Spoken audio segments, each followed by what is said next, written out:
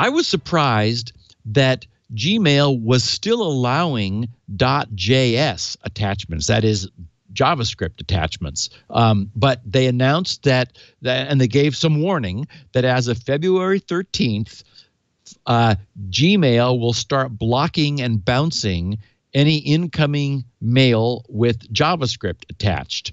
They currently restrict a wide array of extensions, like .bat, .chm, .com, .exe, the ones you would expect, MSC, VBE, Windows scripting host, .sys, a whole bunch, .lib.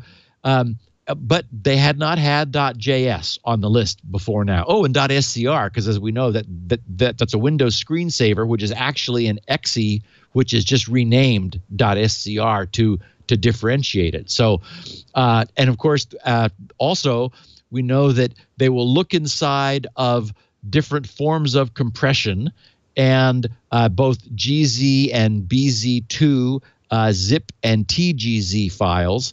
And if they see files with those extensions in the zips, they block that.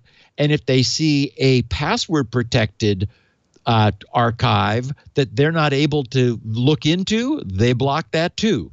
So I'm glad that Google is raising the barrier. I just wanted to give people a heads up that, if, I don't know why anyone would attach a JavaScript to email. I guess, you might stick it in a zip file and get it to somebody if you had some cause for doing that, but you won't be able to.